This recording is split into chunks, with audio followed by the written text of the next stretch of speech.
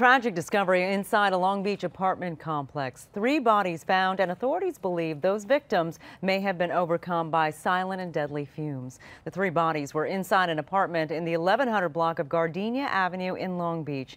CBS 2's Jasmine Veal is live where they're investigating possible carbon monoxide. Jasmine. That's right, Sharon. A woman and 2 men were found dead inside of their apartment here just 10 days after they had moved in. And like you mentioned, the Long Beach Police Department is trying to determine if they were killed by carbon monoxide poisoning. And as I say that, firefighters are actually going door to door right now, making sure neighbors are safe. And I just spoke to the apartment manager who told me that she believes there were no carbon monoxide detectors inside. I just saw all the cops blocking the street here. And neighbors saw the emergency vehicles last night and didn't think anything of it until learning what might have killed 3 of their neighbors. Carbon monoxide. That's really scary. That's really scary. Long Beach police were called out to this apartment complex for a welfare check after noticing the tenants' cars had not moved for days and a foul odor was filling the alley. We stayed with the smell for days.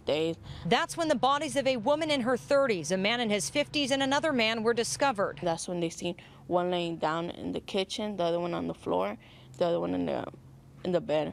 The LA County Coroner's Office is trying to determine the exact cause of death, but a large portable propane heater was located inside, and police say it appears they were using it for heat, which fire officials say can produce deadly levels of the gas, especially if the area is not ventilated.